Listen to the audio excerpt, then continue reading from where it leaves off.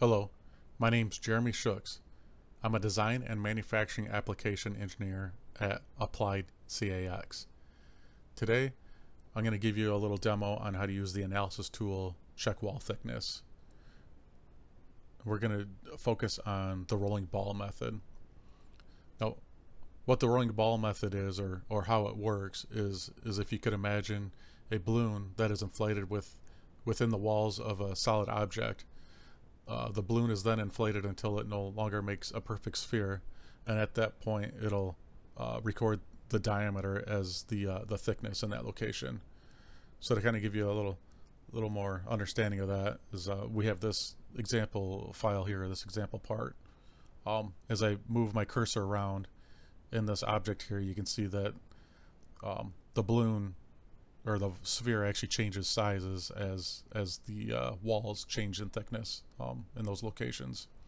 And if I was to stop and say this location here, you can see that the thickness value, it'll give you a value for the thickness, which correlates to the chart over to the right.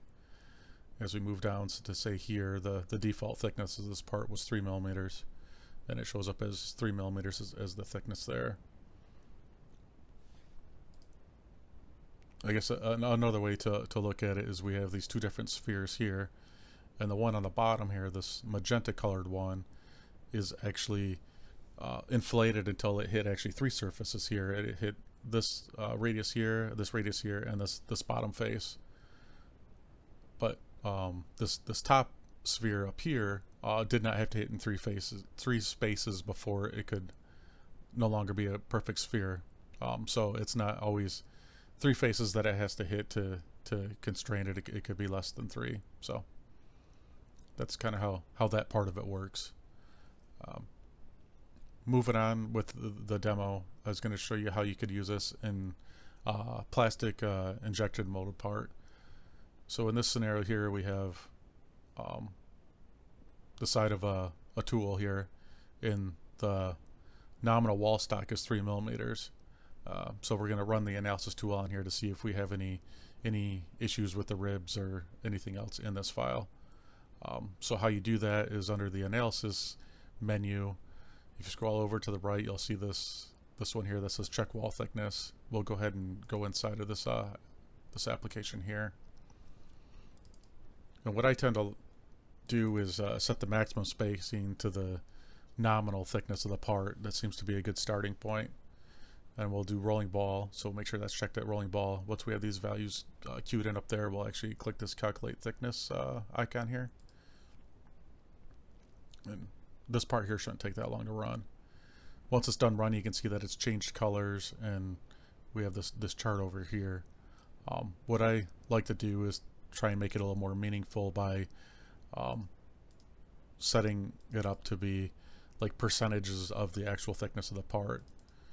So in this example, it was 3 millimeters, so we'll work our way slightly bigger than, we'll go like 10% above 3, and then work our way down all the way to 0. If you notice, after I typed in the first number here, we get this error message here, or this alert. You can ignore that, because once we're done filling out this chart, that'll go away. It's just telling you that this number over here is smaller than this number. And the way this chart works, you can't have those numbers. This number bigger than the small number on the column above it.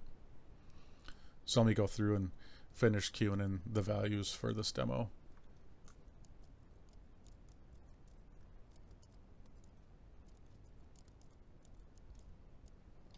And then in this example here, we're going to assume that anything under 1 is too thin, so we won't go any lower than that. The next thing I like to do is go through and define some colors here that are a little more meaningful, or a good contrast difference between them.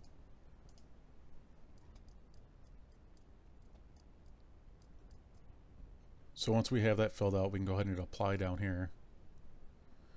And then before I go any further, what I like to do is go back over to the calculate tab, hit save, and then hit OK to exit. You're not actually, this isn't actually, the results are not actually saved until you actually exit the application here. So we'll go ahead and hit OK to exit it. If you notice, once I did that, we get this new analysis folder here on the part navigator tree. And if we go within the inside of this, we can see we now have our analysis. This is the analysis that we just ran. So we can double click on this to review the results. So one of the things we can look at is under the overall results here. It'll actually tell you the maximum thickness. So the maximum thickness in this part is 9.09.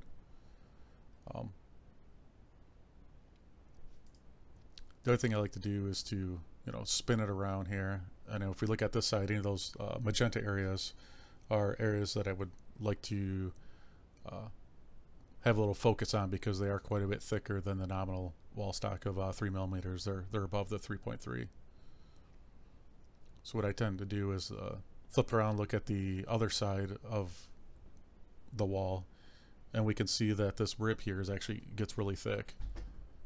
It's over the nominal wall stock thickness, and in plastic parts, anywhere that you have something that it usually exceeds 50 or 60%, it could start causing surface issues on the part.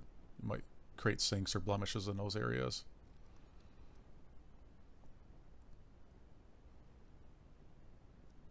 So after reviewing the part and looking at the problem areas, what we can do is go ahead and OK out of this, and then we'll make the changes to the part and then run the analysis again, and I can show you how that's done.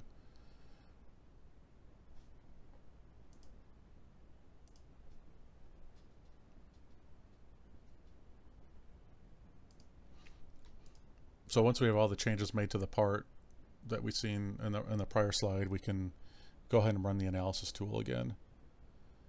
And how you do that is we can actually just go into the one that we previously created, click on it, make it active. And if we look at it now, it's still showing these areas are thick. That's because this tool has to be ran anytime you make a change. It just saves the results from the last run.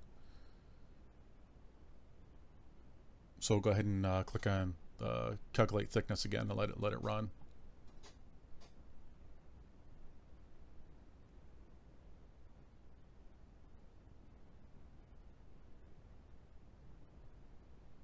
So now if we look at the part, we can see it looks a lot better than it did earlier. We don't have as many of those ribs bleeding through. We still do have a couple problem areas here though, where those screw bosses are. And then if we flip it around here, we can see that we have some gray areas where it's getting a little too thin. And if we look at this area here, you can see where it goes from gray to this dark green. If it was a classic surface, that would be too steep of a transition, and you'd want to do something to remedy that. But since this is the B side, it's not that big an issue. The only issue is that it's too thin up here, so we would have to add thickness to that. Some of the other tools that are useful in this would be under the range tab. You can set the high limit to, so if you just wanted to see areas that were 1 millimeter and less, so like thin areas, you can set this to 1 and then hit apply. And now it'll just show you the areas that are thin. So you can see this area here is super thin, and then this area over here were the only two areas that were thin. Likewise, you could do the opposite. You could just look at stuff that was, say, thicker than 3.5 millimeters. So you could put 3.5 for the low limit, and then we'll do 10 for the high limit. And now once you hit apply, you can see where all your thick areas are now. Everything else is kind of hidden or set translucent.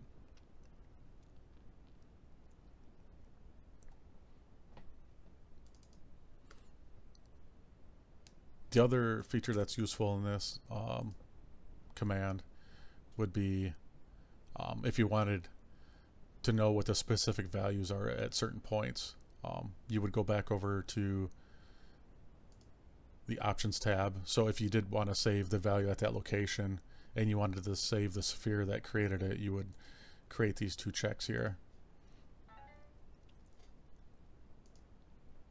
And now we'll go to the inspect tab, and then under this dynamic thickness display. We'll click on this, and if you notice, as I move this around, you can see that the thickness value is changing, but we can't really see. Let me zoom in. You can't really see the sphere that it's creating. So what I tend to do when I'm trying to do this part is, if you were to turn off all faces here and use the slider here, the slider actually tells it, you know, how much of that, or the translucency of the actual solid body. And then whenever you go move around the part, you can actually see the sphere.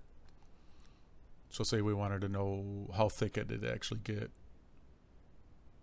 over in this area here, we can actually move this around, and as we move it around, you can see the number gets bigger. And then once I click, it'll actually save that sphere, and if you notice, it actually created some text to go along with it, telling you the exact location and the thickness at that point. And you can, you know, put these anywhere you want, as many places as you want, and it'll save that value. And then once we OK out of this, you'll see that they're still there. So they're actually not part of the wall thickness analysis anymore. They're actually separate from that. And if you look at your model tree, we actually have these different spheres that it creates in the model tree. So that's how you can use the check wall thickness to validate molded parts, plastic molded parts. Thanks for your time.